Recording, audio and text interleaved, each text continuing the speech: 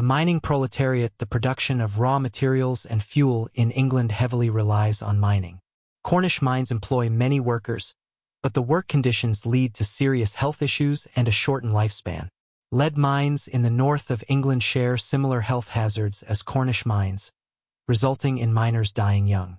Coal and iron mines exploit child labor, with children working in harsh conditions and suffering from overexertion. The demanding labor in mines leads to stunted growth, deformities, and various diseases in workers. Coal miners age prematurely and become unfit for work in their 40s, with a life expectancy below average.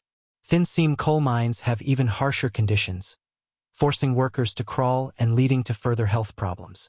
The profit-driven practices of mine owners contribute to the dangerous and unhealthy conditions in mines. Coal mining is the most dangerous occupation in Britain due to frequent explosions, gas poisoning, and collapses. Mine owners prioritize profits over safety, neglecting proper ventilation and maintenance, leading to preventable accidents. The lack of education and oversight in mining areas results in frequent cover-ups and injustice for the victims of mining accidents. Mining communities suffer from low education levels, poor morals, and the breakdown of family structures due to the harsh working conditions. Despite a law against women working in mines, it is often ignored, and women continue to suffer in these harsh conditions. Mine owners exploit workers through the truck system, cottage system, and direct cheating, including wage manipulation and unfair fines.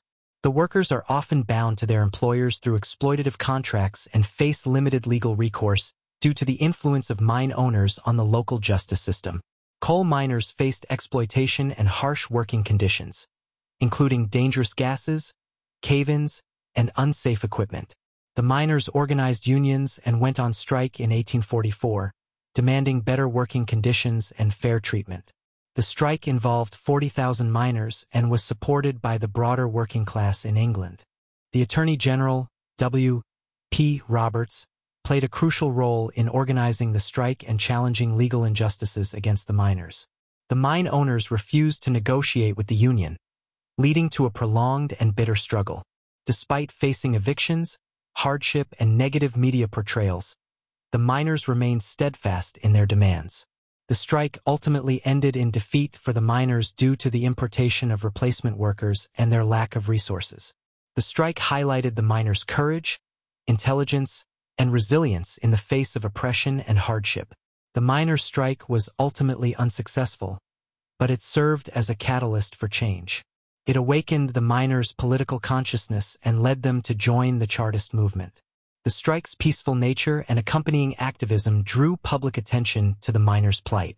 The government promised to address safety concerns in the mines following the strike and subsequent accidents. The Lancashire miners formed a new union and continued the fight for workers' rights. The labor movement's growing strength and determination challenged the bourgeoisie's power and foreshadow potential social upheaval.